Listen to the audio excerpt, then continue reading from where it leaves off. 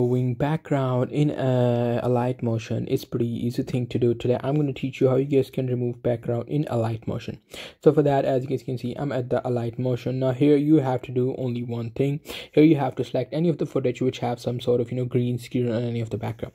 Then you have to tap on that footage, and then you have to tap on effects, and in the effects you have to tap on add effects, and then you have to go to this section which is mask/key, and there you go. You can remove the background with different keys. The first one is advanced chroma key or luma key, so you just have to do it according to you. So the easiest one is chroma key. Just select the chroma key, select the settings, and then you can select the background color that you want to remove. If you have a green screen, just select the green color. If you have any other screen, you can do that. But if you don't have any green screen or any other footage, you have to go to effects again, and then you have to add effect as add effect as the advanced chroma key.